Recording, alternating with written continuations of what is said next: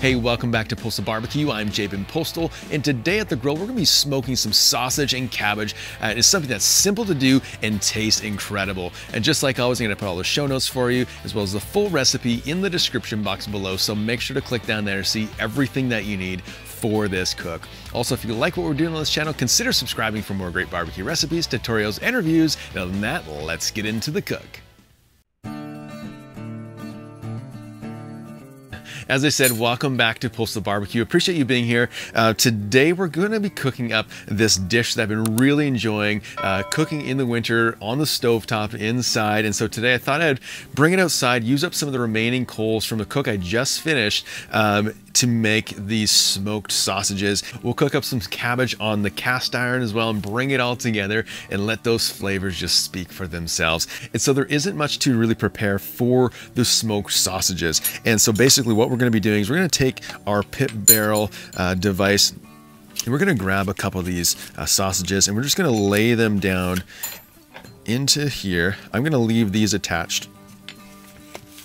And there's only space for 4, so I'm gonna have to cook these ones up in 2 different batches or just save them for later. And then what you do is you just take this and it goes on, and basically right here there's some different levels. I'm gonna use the middle level. That's basically how thick these sausages are.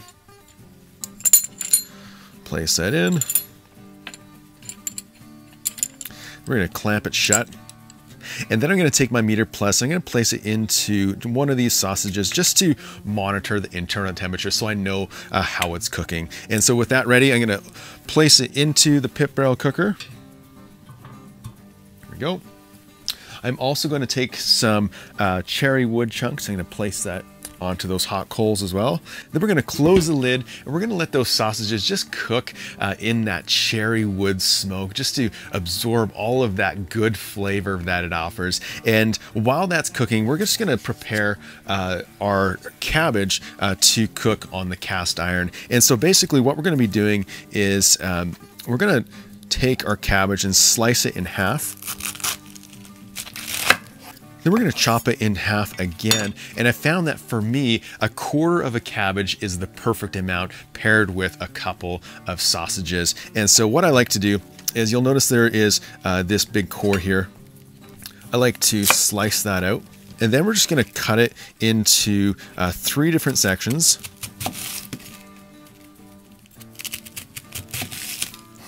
There we go. Then we're going to make some big chops with it.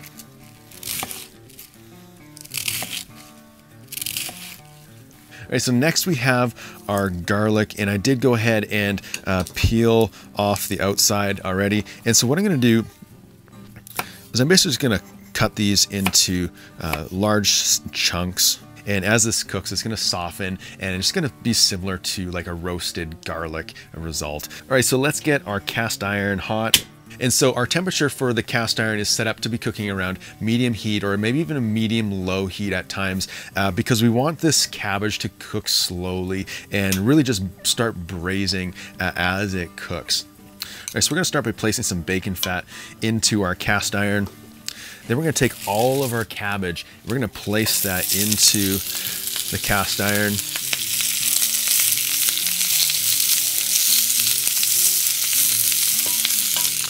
There we go. We're going to take next all of our garlic and we're going to place that into there as well.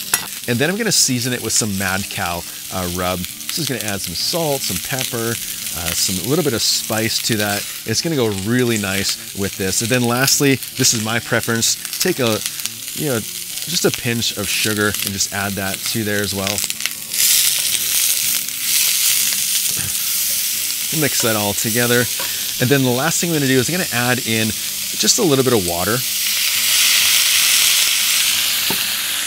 Then I'm going to close the lid and keep that steam in there to let that cabbage just braise basically in this cast iron. And we're just going to continue to watch it and stir it as needed.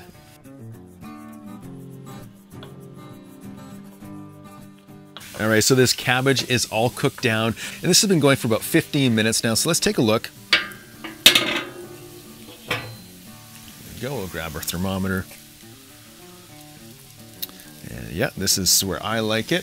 All right, there we go. And so I cook this to around 175. That's just my preferred temperature for sausage. If you like it a little bit lower, cook it lower. If you like it cooked a little bit more, cook it a little bit more. That's the great thing about cooking. We get to cook the way that we like it. So this cabbage is also done, so I'm going to turn that heat off. I'm going to pull out our sausages from the cage, and then we'll come back and be ready for the taste test.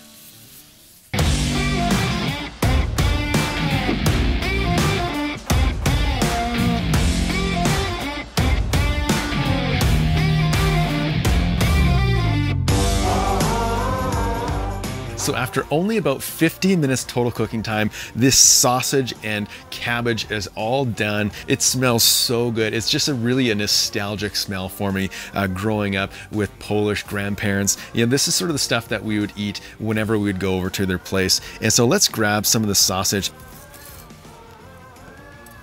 You know, just look at that. You can see there's a really nice smoke ring all around there just from the pit barrel and that cherry wood smoke that we put in there.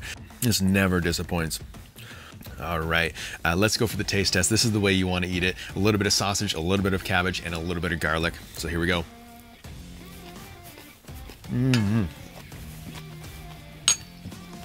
You know, these flavors aren't big and bold, but the way they complement each other are just so nice. With the sausage, you get that richness and fattiness. And then when it's paired with that cabbage, the cabbage brings a bit of sweetness to it. And then we add that mad cow and just brings a bit of that pepper flavor to it. Bring it together, and this dish is a winner for sure. So if you've never tried a sausage and cabbage like this before, make sure to give it a try because it is so good. It's simple to do and doesn't take any time at all.